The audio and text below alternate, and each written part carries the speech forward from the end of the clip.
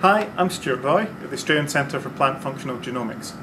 My lab, which investigates salt tolerance in cereals, has recently been awarded a new grant from the Grains Research and Development Corporation, the GRDC.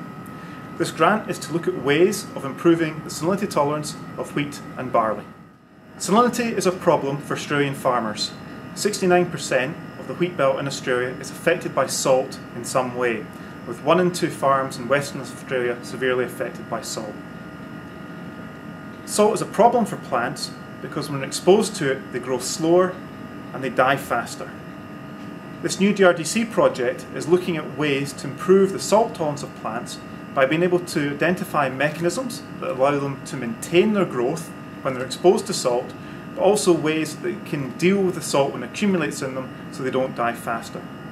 The idea is that we can find plants that can have improved yield on saline soils, and that we look at the genes responsible for these mechanisms, developing molecular markers that breeders can use to incorporate into their breeding programs so they can develop non-GM plants with improved salt tolerance.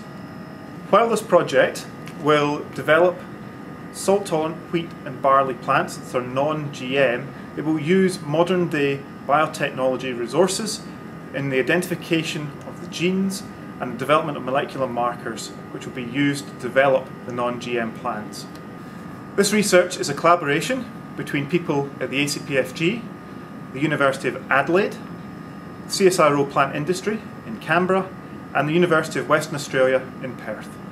The project will be identifying the mechanisms for salt tolerance in plants that are grown in the greenhouse. However, the whole aspect of this is to inform farmers of how well their varieties are doing in the field. So the project also has field trials in Western Australia, South Australia and New South Wales, where we're looking at seeing how these plants with these salt tolerant mechanisms in them perform and if they have greater yield in the field than current commercial varieties.